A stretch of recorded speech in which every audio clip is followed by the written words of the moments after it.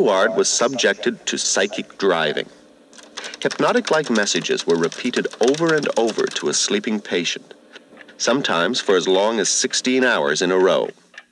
They were a key part of the mind control experiment. This is how Mrs. Huard remembers one of the messages. Why are you running away from your responsibilities, Janine? Why, Janine? Why? Janine, why are you running away from your responsibilities? Why are you running away from your responsibilities, Janine? Why are you running away? Why are you running away from your responsibilities? Why are you running away? I would try very strongly not to let my mind be capturing all the messages, but they would lower my resistance so much with the heavy drugs, but I couldn't do otherwise than listen.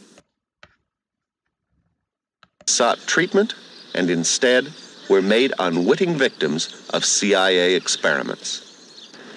The 9 Canadians are seeking $1 million apiece in damages from the U.S. government.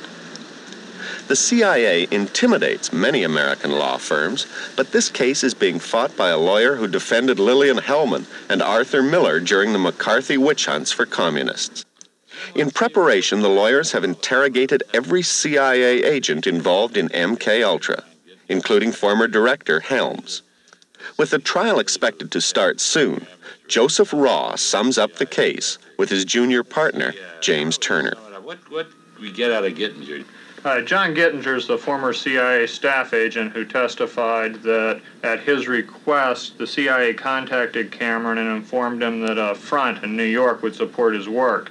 As a result of that, Cameron received CIA funds to finance the LSD and brainwashing experiment. In other words, Cameron, all he did was what the CIA was in effect asking him to do. Yeah. And what he said he was going to do, and he did it. And then they paid him money for it. And then what about Gottlieb? Now, we got a lot of stuff out of Gottlieb. Here's one of his depositions. We got him, I take it. He said, I'm going to wash my hands of this. I'm approve the project, but I don't have to take care of the Canadian citizens who are going to be affected. Is that fair? That's fair. He admitted that they took no steps whatsoever to guarantee that people wouldn't be injured if it could be avoided, or to make sure that people even knew that they were participating in an experiment. Well, this guy Gottlieb's got quite a record, doesn't he, on negligent action ahead of time. I mean, before this ever...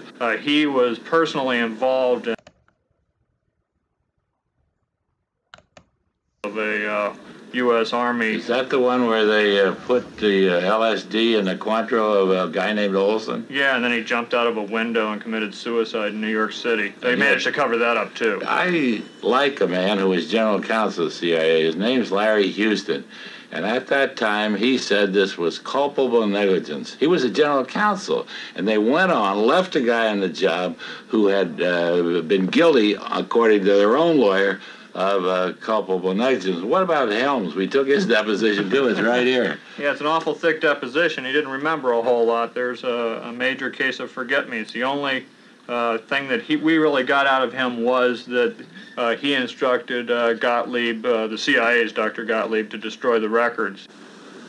When the story broke about the covert CIA activities on Canadian soil, the United States sent a formal apology to the Trudeau government. But External Affairs Minister Alan McEachin has refused to release that document to Mrs. Orlico and the others in the lawsuit. This declassified State Department letter shows why. Addressed to the Canadian Embassy, it reads, "This is with reference to your request for the views of the U.S. intelligence community concerning possible release by the Canadian government of certain documents relating to the Orlico matter. Your request was given careful review, on the basis of which it has been requested that the Canadian government withhold from public disclosure the documents in question." We've moved heaven and earth to get the correspondence and the documents and the discussions between the Canadian government and the United States. The United States won't give it to us because they're covering up their wrong. The Canadian government won't give it to us because they're scared of the United States government. Both of them are holding back all of the information about this. I think the case could be broken if the Canadian government would say to the CIA, we're not going to cover up for you any longer. We're going to allow this, we're going to give this material to Mr. Orlico for his case. Well, If the Canadian government has this apology from the U.S., why in the world do you think they wouldn't release it? Oh, I just think the Canadian government's a little bit like international wimps in the case of the United States. I don't know why they're so scared of us. We're not going to do anything. I don't think the 7th Army is going to attack Montreal because you give us that material. I understand, though, that the American position is that this kind of CIA material can't be released for national security reasons. Maybe that's true. Well, security, my neck. First, the CIA, everything they forget. Then when they have to stop forgetting, because it's ludicrous, then they say it's all national security. What is national security about the apologies of the United States to Canada? They get very belligerent, the Canadians, with the Russians when they shoot down the 007 with some Canadian citizens. But when the CIA covertly does something to all the citizens, ruined the lives of many of these citizens, well, the Canadian government's doing nothing. I don't know why. Canada made forceful representations on behalf of the Toronto businessman who was kidnapped by bounty hunters taken back to Florida. That wouldn't indicate that they're afraid to make a ruckus down here. That was a pretty easy situation. I mean, my God, you kidnap a Canadian, take him to the United States, heavens above. And furthermore, who do you have to fight there? A couple of bounty hunters. Here you're fighting the CIA. That scares Canada. I'm surprised that if your case is as strong as you say, that the American government isn't trying to get an out-of-court settlement, pay out a bunch of money, and just hope it'll go away. When the CIA went into this brainwashing stuff, what they call the MK Ultra program, when they went into that, they injured lots more people than the 9 we are suing for. They injured a great many other people. Here in the United States? Here in the United States. They may feel that they've got so many skeletons in their closet that settling with us, even though we're clearly right and they would like it to go away, would hurt them as a precedent. I can't think of any other reason that they're being so really rough on us. I think there is a duty on the government to release, in a matter such as this, all of the information it has.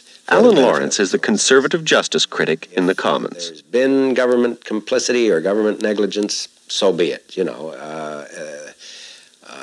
It's far better to make a full disclosure and a full confession of your sins in a matter such as this.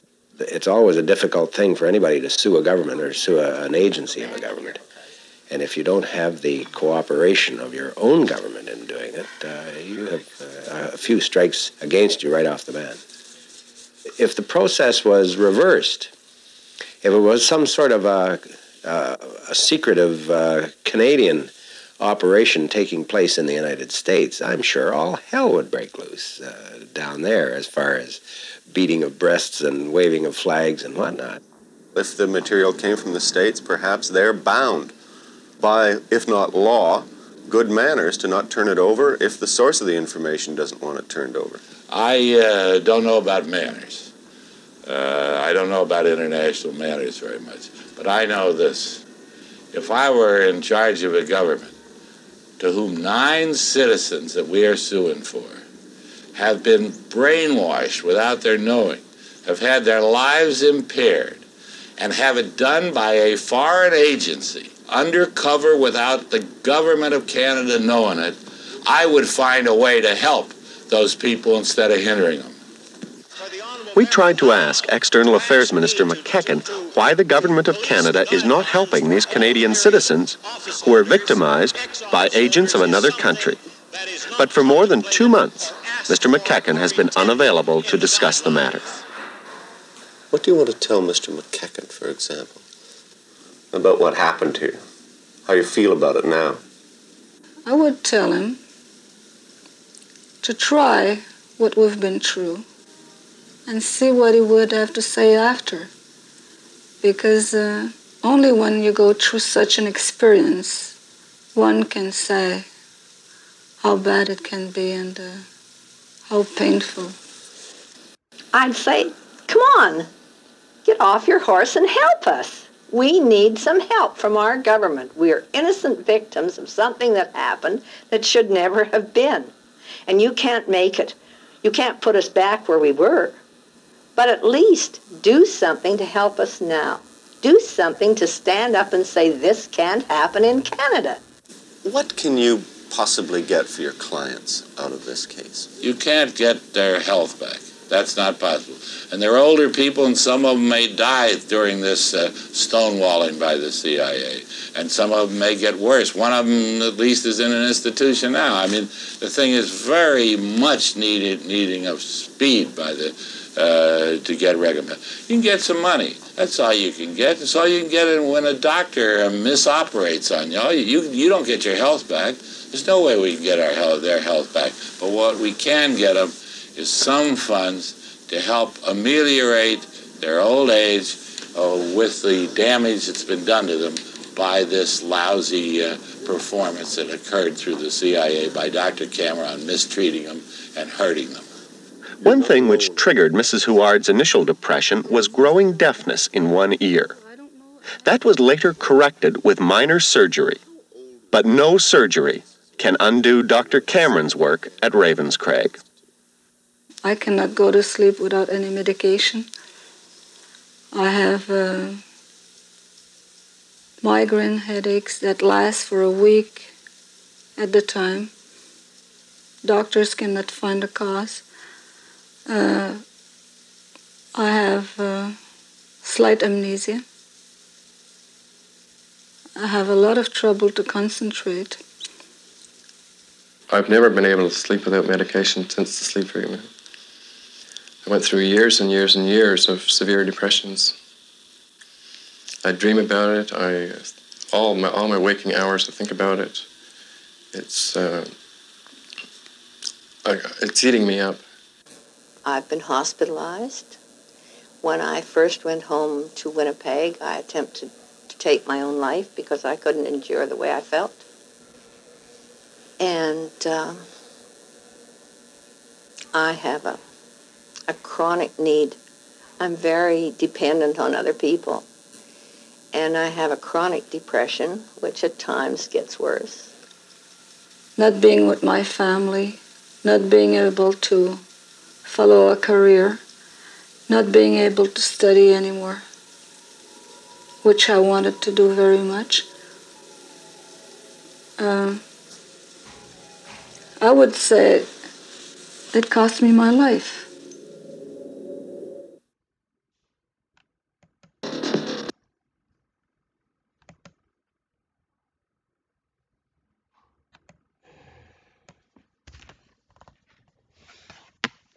All right, watch Joe Biden call KKK member and Democratic Robert Byrd a friend and mentor. Former Vice President Joe Biden emerged from his basement earlier this week for a press conference in Delaware. During his remarks, Biden continued his virtue signaling on race and the soul of America. I think the idea of bringing down, all of those Confederate monuments to Confederate soldiers and generals who strongly supported secession and the maintenance of slavery and went to war to do it. I think those statues belong in museums. They don't belong in public places, Biden said. Hence why they were attacked and taken down by those Antifa and Black Lives Matter, right? But it was just 10 years ago when Biden was praising KKK member and Democratic Senator Robert Byrd as a mentor and friend. The Trump campaign is serving up the reminder. To me, for a lot of us, he was a mentor and a friend, and for a lot of us, he was a guide, Biden said at Byrd's funeral. Flashback. This was a Trump war room. This was a tweet from text Trump to 88022. Flashback. 10 years ago today, Joe Biden delivered a eulogy to Senate segregationist and former KKK exalted Cyclops leader Robert Byrd. He called him a mentor and a guide and a friend. Byrd once led a KKK chapter with 150 members. House Speaker Nancy Pelosi, who recently accused Senate Republicans of being in on the murder of George Floyd, had similar things to say. Senator Byrd's service and leadership are more than worthy to be remembered for many generations to come. She praised he was a great American patriot. While speaking at his funeral 10 years ago today, Speaker Pelosi called former Ku Klux Klan member Senator Robert Byrd friend, great person, great American patriot.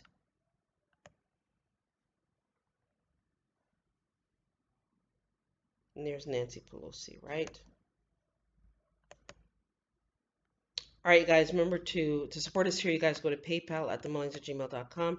For those of you with tickets, citations, mortgages, foreclosures, child support cases, and those of you with citations, and those of you with warrants and having to see an agent doing business as parole officer, as well as those of you in for non-violent offenses, you can email us at themullings@gmail.com for the GSA bonds to set off the matter, and the 1099 OID to get back the finances they claimed you owed, as well as the IRS status correction, the do not detain affidavit, the fraudulent conveyance of language laws that we use, and a whole host of stuff that we can share with you here. You can email us at themullings@gmail.com. We do ask for donations for our time. I like to pray. Heavenly Father God, we pray. I know a lot of people say there's no God out there. There's a God within, and the universe creator that's outside of all of us, right? So I want to put a hedge of protection around all that is good globally and all that is not so good. I want to put a hedge of protection around the Army, the Navy, the military, the Marines, Donald Trump, and all of us to get through this time. All right. Now, Attention Office of International Criminal World Court, the Army, the Navy, the military, the Marines. Jay Clayton doing business as Securities and Exchange Commissioner. Joseph Otting doing business as the head for the Comptroller of Currency. Louis DeJoy doing business as head for the Postmaster General. Also, the United States Federal Trade Commission Clearinghouse Office, also the Antitrust Department, also the Universal Postal Union, Interpol, and the Federal Bureau of Investigations heads and the Fraud Department. I come to you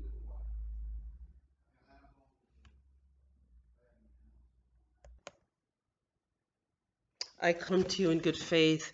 Here and for the record, I stand my ground. Surrey, Surrey, heir to the world's vast estate. American Indian, Lodial Title Moorish American National, Reubenite Tribe Chief, Noble Honorable Ange Elina D. Alphabet L. Rubus Red Rose, Angel in Latin, holding the highest diplomatic office, AA222141, also 449-59344. All right, I command, order, and demand and require all heads at the top now to go and round up all the CIA agents this night that was doing the MK Ultra, right? And all those agents that put all the crap in the foods and that a lot of us can't remember what we did yesterday. All the fluoride, all the MSG, all the crap that they did to us, in addition to all the hospitals and stuff, Markham Silva Hospital, Sunnybrook Hospital, a lot of these agents doing business as doctors there and just entities under the Pope, as working as Jesuits for the Popes of Rome, also for the foreign queen who's now extinct. Go now and round them up this night and make sure all the people globally are compensated, right? Those people who were subject to the Rockefeller Board of Education indoctrination system. We know nothing about our history. We know nothing about our estate. We know nothing about our lands. We don't even know geography. We don't know all these things. We've had to take years and years and years to go back and do the research and study out where all these places are. And a lot of people to this day, as you know in the comment section, have no clue. They have no clue where the American continent is. They don't even know what's in it. They don't know that the United States is a corporation, and they don't know that there were several United States of America corporations. So go now and see to it that all the people are compensated for all the harm that's done. As you know, what we're suffering from this night with the teenagers and all the young people, right, that's going after Donald Trump, and they have no clue of all the good that he's done for all of us globally. They don't even know what he did for them. So you're going to have to go now because they're obviously still in the indoctrination, the MK Ultra, with all the celebrities and all the things that they were subjected to as well. We know that a lot of them had to be taken out for the pedophilia, however, do that part. But the other ones that are still remaining that know that they were also subject to the MK Ultra mind control and all the other harm that they've done to us. Those of us who had accidents, I can't remember what happened. We know we weren't necessarily driving the automobile, but we can't remember nothing. So go now and see to it that all of us are compensated globally for all that harm done by the CIA, Canada, and all these different corrupt corporations claiming to be countries globally. Yeah, and the U.S. Corporations see to it that people are compensated properly.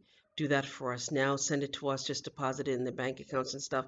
Do it right away so the people have access to food and stuff that they need for their families, eh? Thank you in advance for your speedy response to that matter. By Noble Honorable Ange Elena D. Alfred L. Rubinite Tribe Chief, American Indian, Elodia Tuttle Moorish, American National, Empress Queen, UCC 1-308 without recourse, all rights reserved. I stand by the Book of Ruth by my deceased Oregon harvested husband and myself, Jackson. All right, toloko no nahe takrana takrano tokoi takrana takrano tokoi takrana nina na kakoi la takrana tokulo tokuno takaine he takrana nono no kokoi la takrana tokuno tokuno o kakaine la takrano tokuno. And the people that swear that they are not a part of MK Ultra and they've done really well and they're very successful and they don't want to be a part of this, they don't have to be a part of it. Let them stay where they are, right? Those of us who know that we were subjected to all the stuff that they were talking about in the so-called CIA, MK Ultra, compensate those people. Thank you. Like, share, subscribe. You guys have yourself a great day. Remember to subscribe to the Noble L II channel and the Noble L channel. I'll post it, snippets of one on the original channel, and this one will go on the Noble L II. Like, share, subscribe. You guys have yourself a great day.